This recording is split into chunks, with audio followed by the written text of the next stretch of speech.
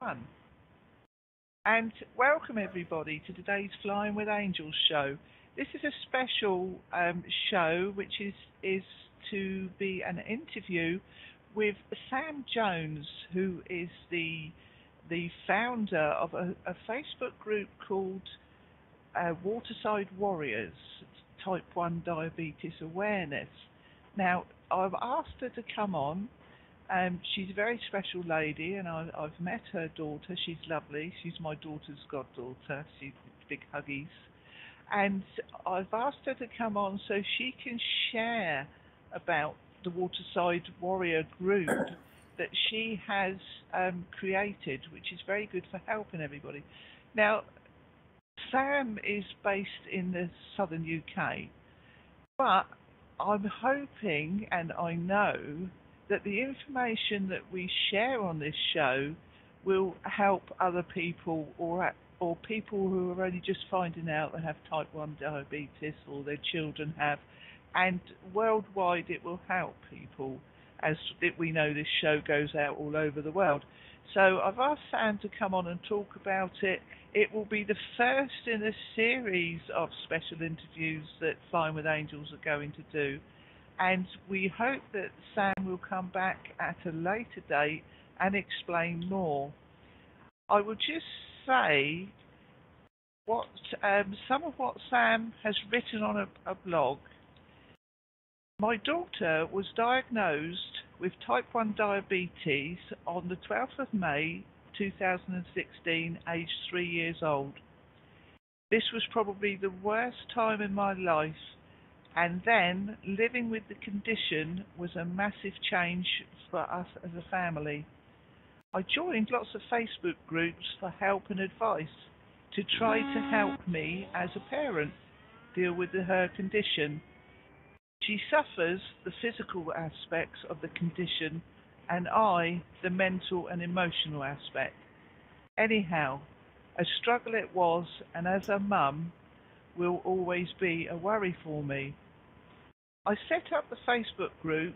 Initially, this group was in order that I could meet other parents of type 1 diabetes and also adults living with the condition within the Waterside area. I was interested and am interested to learn the impact of this condition throughout the lives of sufferers. The Facebook group turned into a support network for parents and also adults with type 1 diabetes. This led me to the realization of the very little support that there is for this condition. So with that, I'd like to welcome Sam. Hello, Sam. Hello, thank you for having me. Oh, it's wonderful to have you. And would you like to tell us a bit more about your story? Yes, thank you. So as you've mentioned there, Holly, my daughter, was diagnosed at age 3. Fortunately for us, I knew the symptoms of type 1 diabetes due to some first aid training that I'd had in my job role. So I knew some of the symptoms to look out for. Not that I was looking out for it, of course, because you never think your child is going to become unwell. Symptoms then that she had at the beginning was she was extremely lethargic. I thought as a mum that she was just being cuddly and wanted to sit next to me on the sofa and cuddle up, which maybe it was a little bit of that as well.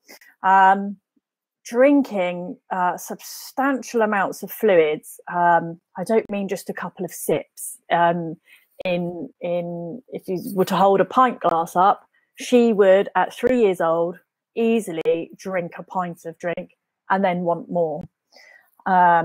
She had the urge to eat anything sweet to get it into her body, and I'll explain the reasons why for that in a moment. Another big indication was during the night times, and she wasn't dry at this time, she was only 3 at night time, but she was going to bed and wetting. She'd be in bed an hour and I'd be changing the sheets. And that was through a pull-up as well. So, and that was a big indication. The final thing for me was she leant in to give me a kiss and a cuddle, and I just smelt this pear drop smell on her breath. And it actually sent a shudder, a literal shudder down my spine. And at that moment, I felt I knew that she had the condition. I took her to the doctors and asked them to do a diabetes test on her, which is a simple sugar test in the urine. They did that, and it come back as inconclusive. So at that point, they did what they call a finger prick test, where they check to see how much sugar is in the bloodstream. And they did that, and it was extremely high. Fortunately for me, we caught it early enough. We were able to walk into hospital that very day and start treatment straight away. Some people don't understand and don't know the symptoms, which is understandable, really. They don't know the symptoms of diabetes, and therefore it gets to the point where your body, and maybe I should explain a little bit what happens. Your pancreas produces insulin. The insulin, in a basic way of explaining it, the insulin will, when you eat sugar or carbohydrates, the insulin in your body that your pancreas produces breaks down the sugar and turns that into energy and sends it to the muscles so your body can work efficiently. If your pancreas isn't working, which is what type 1 diabetes is where the pancreas doesn't work anymore and doesn't produce insulin. If it doesn't work, what happens is the sugar can't transfer to energy, and it just sits in the bloodstream. So the body's trying to fight and get energy from the bloodstream, and the body is then trying to get sugar in as much as possible because the body's not working efficiently. So what happens is, unfortunately, is the sugar just sits in the bloodstream, and then the body is very clever, as we all know. The body tries to dispel it by other means. So that's by making you drink so that it comes out in the wee, and the body will dispel it as quickly as possible in that way. And also in the breath, it comes out in the breath, and that's where the pear drop smell comes from. Unfortunately, for some people, if they can't find, if the symptoms are not known, the sugar builds up in the bloodstream, and then it makes the blood acidic. And it can put actually the person, the sufferer, and it doesn't have to be a child, it can be an adult as well. It puts the sufferer into a coma. Sorry, my computer's just gone a bit skewy. Yeah, fortunately, we didn't get to that point. And the simple thing to treat it is to have insulin injections, which is simple, but for a 3-year-old, it was quite hard for her to accept at the time. So, stop me if I'm rambling. So we went into hospital. No, you're doing very well, Sam. Oh, thank you. So we went in. It very interesting, and thank you for explaining as well. Oh, that's okay. It just makes more sense. The sort of trying to eat all the time, and then, you know, she used to literally cry if I said no to giving her sweets. I don't mean just like me. I mean proper crying, because she was desperate. Her body needed energy, but her muscles weren't getting it. The other thing that happens when it gets to that point is the body starts drawing on all the fat reserves, and it turns it into the energy it needs basically to survive. Once it's used all the fat reserves, it starts on the muscles, and that's when it starts to become dangerous, because obviously there's not much left then for the body to draw on. And that's when people start to fall into the comas, and will end up in hospital after collapsing. Now, say for instance you're walking in the street and you see somebody collapsed on the floor and they're slurring their words. Your first instinct is, well, clearly they're drunk, because, you know, they're rolling around the place, they're confused, they're not talking properly. And I was taught actually to smell the person's breath, and it's a good tip for anybody really, that if you think there's something wrong, My computer went in. If you think there's something wrong with somebody in the street, just as pleasant as maybe it isn't for some people, if you just check the breath, it's going to be one of the main indicators for you. There's no alcohol, but there's a sweet smell. They're probably in a diabetic coma, and you must ring 999 UK, 911 America, and get that person help straight away. Yeah, it's can their sugar and insulin levels drop really quickly? Can they? So they could, yeah. So they've had their insulin, because you give them insulin, don't you, to Yes. make up for the pancreas, and then like 2 hours later they're on a shopping trip and they're out. Can their insulin levels drop then, causing them to be unwell when they're out? Oh yes, that again is another thing. So the insulin that we use in the UK, and I don't know if it's different in America, the insulin we use here lasts in the bloodstream for 2 hours. So what we have to do here is carb count, is what we call it. Say for instance, Holly would have a sandwich and a packet of crisps. So the bread would be, say, 15 grams of carbs. That's carbohydrates. Carbohydrates. And it's the full carbohydrates, not just the sugar bit, it's all of the carbohydrates, because of the way the body converts it. And 10 grams of carbs for the crisps. So 25 grams of carbs she's going to have. Now, she would have 18 grams of carbs for 1 unit of insulin. So for her, that would be about 1.5 units of insulin for her. If I gave her the 1.5 units of insulin, and she only ate half the sandwich and half the packet of crisps, she potentially could drop into have a hypo. Now, having a hypo, I always remember it, and this is what the nurses taught me.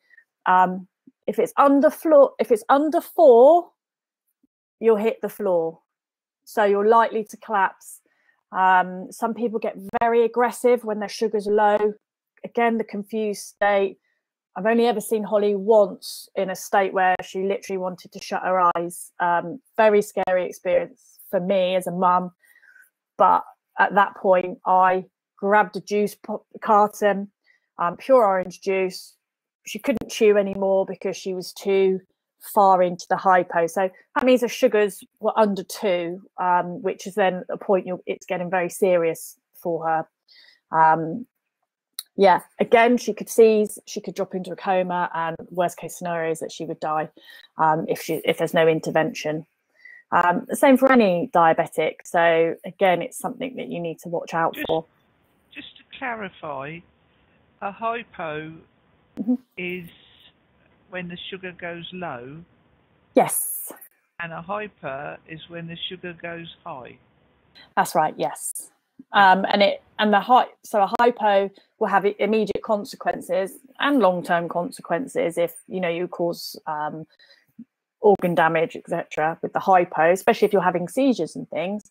And with a hyper, you could sit at high levels for years. You wouldn't feel very good. Particularly, you'd feel lethargic, and it's your body's not getting enough insulin, so all those symptoms will kick back in again. But actually what it does is it causes a lot of long-term complications for people. So the nerves start to die, the nerve endings, the feet. Now you may hear of type 1s and type 2s where the feet, people can't feel their feet anymore. They literally can't feel themselves walking. And it's very dangerous because it means that the blood flow isn't getting down to the extremities, the feet, the toes. And they could stand on something, which, again, I've got experience of this in a member of my family has type 1, not a blood relative.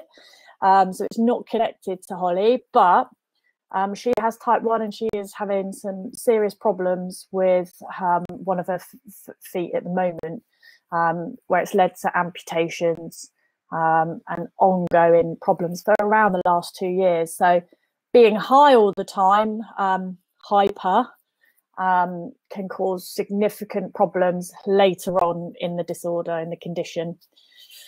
So yeah, If it's well managed, well, then this is where the charity kicks in, really, because if it's well managed and it's well maintained, and you have enough insulin for the right amount of carbohydrates, then it's a start. Unfortunately, there are a lot of different aspects that make the sugars rise and drop. For instance, the weather. If it's really hot, Holly will burn sugar quicker, so she's likely to drop quicker. If hormones for a female or a male, I suppose, I'm not 100% sure, but hormones will have an effect on the sugars. If Holly goes swimming, her sugars go through the roof. She may not have eaten anything, but that doesn't matter.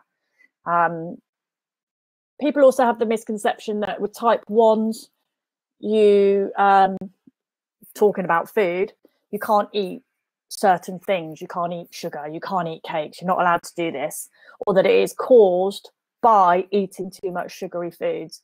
Type 1s, that's not the case. Like say, Holly was only 3 when she was diagnosed, and as a mum, the last thing you do is feed your kid cake and cake and cake. Now she gets it because she needs it to raise her sugars, but it's an autoimmune disease, and the body attacks the pancreas and kills it. I know there's so much research going on, so hopefully one day we keep the hope and the faith that one day there will be a cure for her and people that suffer this condition. But as I say, so many different things affect and impact on what her sugars are doing, that it is a hard condition to manage, but the tools are out there to help people. How does Holly manage at school? Oh, okay, well, as a parent, I was extremely anxious to send her to school. I did, because I wanted to keep everything as normal as possible for her. So if I explain a normal day for Holly, normal as in normal with living with her condition, she would wake up, and back previously she would wake up and we'd do a finger prick test. So this is a little finger prick. I haven't got one here because she's got her kit with her, but a needle into the skin there to cause a little blood drop, and then that would go onto a test strip, and that would show us what her blood sugars were at that time. So say she'd wake up, she'd be on her blood sugar readings would be 6 or something like that, which is in range. By the way, normal range for people is between 4 and 7. I know that's different for American readings because they measure it differently, and I don't know the American version of that, so apologies to the American listeners. I think that's in other countries as well, it's measured differently. So she'd have a finger prick test, we'd work out the carbohydrates in her breakfast, we'd put that in the meter, and the meter would tell us how many units of insulin she would have. So what happened when she went to school, because obviously she'd be having dinner at school, the same process would happen. The school, thankfully, have been so good. I had to do a care plan for Holly, explaining exactly what she needs, when she needs it, what to do in an emergency. And also, and I'm thankful to say this, the local diabetic team at the Southampton General Hospital, they have diabetic nurses for the areas for the children. So our diabetic nurse is a chap called John, and he came round to my house when she was first diagnosed. He went to the school, he went to the childminders, he went to any of the caregivers that would be looking after Holly to train them in what to do. And of course, I'm on the end of the phone as well if they need any assistance. Very recently, in the last 3 weeks, she's had what we call a Dexcom G5 fitted. Amazing for me, something that she didn't particularly want, but she finally said, okay, Mum, we'll give it a go. And I think that's something that's come with her becoming a little bit older. It's a thing that goes on her arm, isn't it? Yeah, I don't know if you can see it. So it's let me see. It's this little thing here. It's a transmitter, and it's connected by. No, you probably won't be able to see it very well, but nope. Here, that's my fingers over it. There, it's the little. Basically, it's a little pad with a needle like a filament that goes under the skin, and then the transmitter fits on. Oh, it's a godsend. It really is, because it measures her blood glucose consistently. So it's a continuous glucose monitor, and it goes to a phone, and then that phone transmits to me. And let me just show you. So I know at this moment in time, her blood sugars are 9.4 and she's going down slowly. I know that she hit a very high reading of 22, and I actually saw that and thought, oh my goodness. But you can see they've obviously intervened now at school, because she's dropped significantly, and she's now down at 9.4, which is the correct thing to do. So they've seen the reading at 22. They've given her some insulin, and that's what's made her sugars. Oh, it's amazing. It's absolutely amazing. Now that's the last 24 hours. Really, we would be in a completely straight line here. And obviously, Holly, yeah, unfortunately, it's not quite like that for Holly at the moment. One day, hopefully, we'll get to that sort of point where she's at a nice straight level. Very difficult to achieve. Lots of people do achieve it. I suppose it's for exercise and that as well. If she's running around the playground, exercise, that takes the sugar down, doesn't it? Yeah, and excitement as well. If she's really excited about something, her sugars go dosh. So if she was doing something that she particularly was really excited about at school, then yeah, she would shoot through the roof. And then you've got to be careful then, because if you give insulin and then she calms down, you've got insulin and you've got her calming down, she's going to go douche. So it's, yeah, and it's a bit of a science. Yeah, but that's jolly good that you've got that communication. Oh, that's amazing. What happens as well is at night, because I was suffering as a parent, because I through the night, obviously your body's still working, and then all day we're feeding her, we're giving her insulin, we're feeding her, we're giving her insulin, we're monitoring her, and then at night time nothing. She goes to bed for 12 hours. Her body's still working, her insulin's still working, but we're not feeding her. But last night at around, so it was about 10:30 at night, her sugars consistently, so that line was like this, like this, like this, and it got to about 5, and I thought, well, obviously it's not going to stabilize. I need to intervene before I go to bed. And bless her little heart, I just have to sort of stroke her head and say, Holly, your sugars are dropping, mummy needs to feed you. And I literally break off bits of food, pop it into her mouth, and then just stay with her while she eats it. Sometimes she doesn't even open her eyes now. Sometimes she'll think it's a straw and try and suck on the food, because I give her juice as well, to raise her blood sugars. It just boosts her blood sugars up so she can steadily come down through the night, and we both get some sleep then. And that's why this bit of kit is very good, because also what it does, if she drops below a certain rate, it alarms. Not only does it alarm on her phone, but it alarms on my phone. And if she rises above a certain rate, so I think it's about 14 or 15 I've got it set at. If it rises above that, it sirens, woo, woo. So that wakes me up, which is kind of like a safety net for me, to know that actually I'm going to be woken up if there's a problem. That gives you a chance to have some sleep, doesn't it?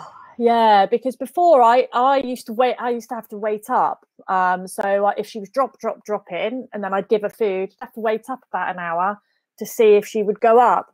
And if she wouldn't go up, I'd have to give her more food and then wait, or less than insulin, then wait. So it's a bit of a battle, really. This way, at least I can see if she's rising or going down. So yeah, it's really good. I'm really pleased, and I'm actually getting some sleep, and she's managed better. So yeah, it's a bit of a winner in that respect. Yeah. The support group on the show page, everybody, you've got the link to it. It's for Waterside Warriors Type 1 Diabetes, and it's on Facebook. It's a Facebook. They've got a page and a like a like page and a group if you would like to contact them at all about anything, or you can contact me or Sam privately. Well, is that all right, Sam? Yeah, of course, please do. Um, the links are in the chat room, and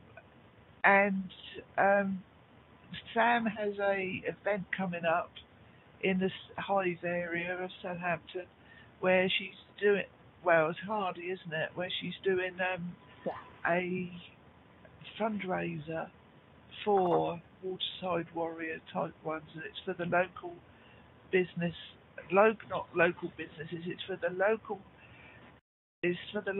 people that have Type 1 and the local hospitals that help them. So would you like to say more about that, Sam? Yeah, certainly. Now, through Holly getting this condition and me becoming more aware of it, what happened is I started speaking to adults in this area that had Type 1.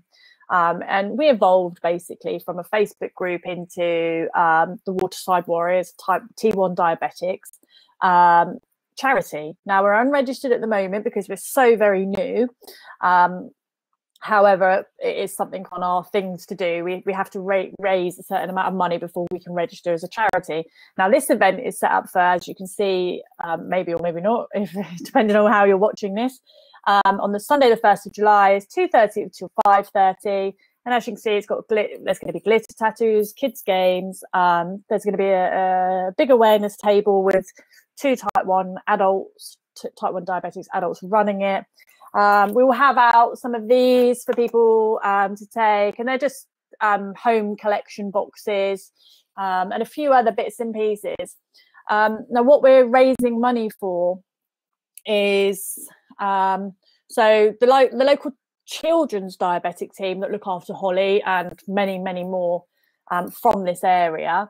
Now they do it's the Southampton General Hospital, the paediatric diabetes team. They do day trips for the children to give the parents a break, give the children a bit of independence. Yeah, nice, but yeah, it's really good. Holly, I don't think Holly's quite old enough to go yet, but what's happened is over the years it's gone from being an overnight event for the children to having to be cut back for daytime.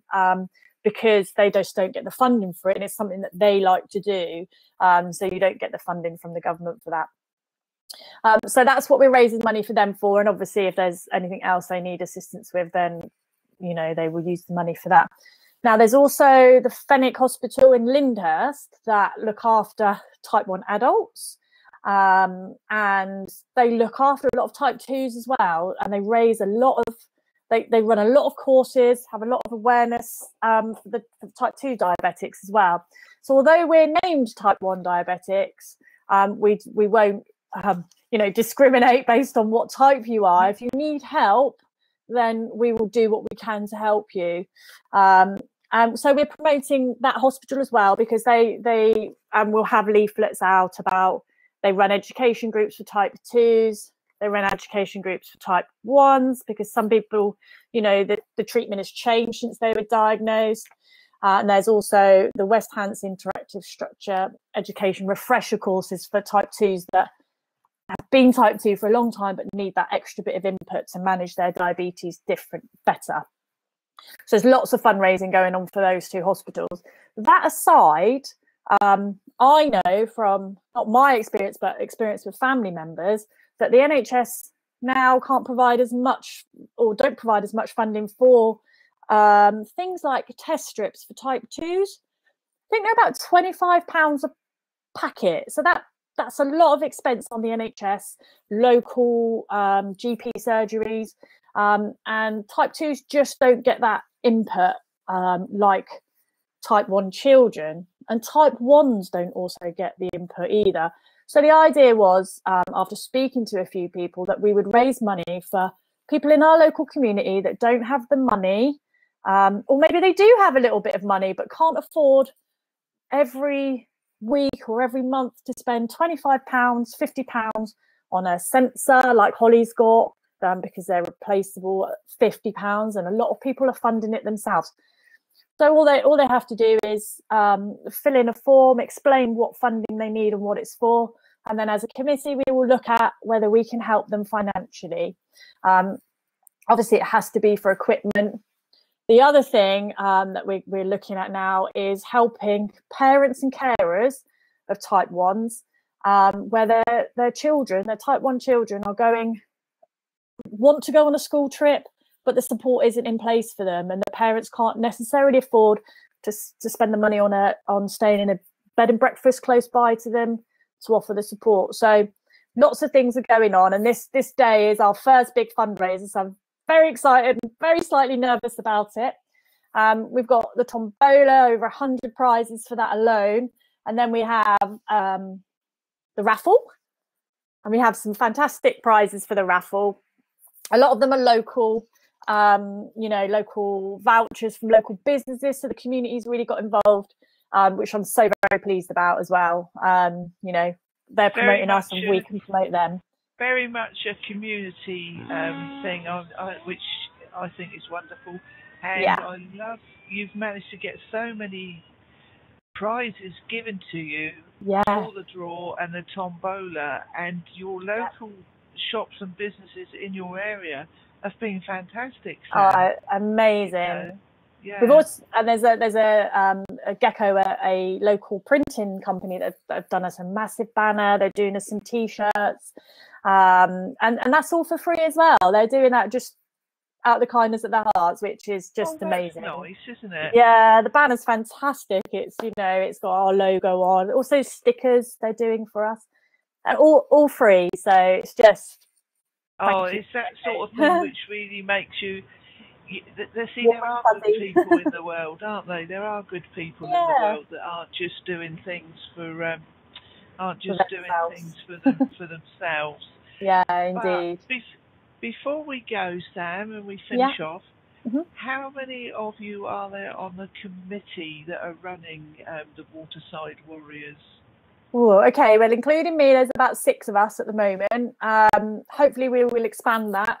I think it'd be nice to have about 10 people, because obviously we're all working and we've all got other commitments. So but it's okay. We will work to what we can for as long as we can. And obviously we will be taking members in due course for the actual charity. It needs to be run like a charity, even though it's not registered at the moment. We're following all best practices in that respect, with a treasurer, secretary, its own bank account.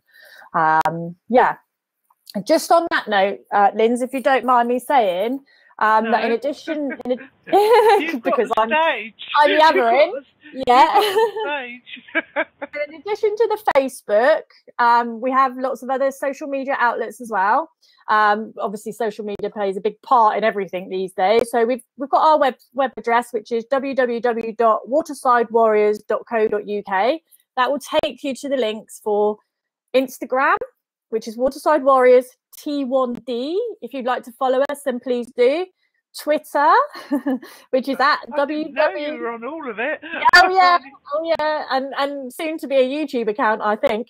So Twitter is at www.t1diabetics, and then what else is there? Instagram, Twitter, Facebook. They're the main ones. Our email address, if you'd like to get in contact with us, is team@watersidewarriors.co.uk. And finally, for anybody in the UK that'd like to speak to any member of the team, you can call and leave a message on 02380 181106. And finally, if you'd like, if you'd like to donate to us, then there's ways that you can do that via Facebook, but we also just set up a PayPal account. So if you just 1 second, and I'll find the PayPal address. So that is the same. It's so the PayPal, and if you do it as friends, then the donation will come to us. It's team@watersidewarriors.co.uk. Any donations will go into the charity and will be gratefully appreciated and accepted. Thank you, Sam. So I was going to just bring that up, but Sam has done it. Sam has done it for it. Sam, it's been wonderful to have you on. Have Yes, a thank you lovely for having me. rest of the day. Oh, yes, I'd like you to come back if you can after the fundraiser, of and course. you can let us know how much you raised, but you can let us know how it went Yes, and I'm very what a excited for it. fantastic So day it was. I will be down there. I wasn't going yeah, to say this, but I am going to say it. I will be down there doing card readings if anybody would like to come down and meet me as well. And you can meet Sam. She's lovely. I haven't put pictures of Holly up because she is a little girl. And where we go worldwide, you have to be careful as to where your photos go. And but Holly is a beautiful little girl. she'll be And there on the day. So yeah, come with she's us. 5 now. So if you're in the Southampton area, come on down. And if you're not in the Southampton area, please follow Sam and contact her. And if you'd like to donate something, please do. So with that, I am now going to say namaste, everybody, and thank you very much for joining us. Namaste, Sam. Namaste. And do you know what namaste means? No clue. The light in me honours the light in you. Oh, I love it. Very beautiful. So it's very good. So I'm going to say goodbye and thank you very much. I'm going Thank you, to Lynn. stop the recording, Sam, but don't go Okay. away. All right. Thank you.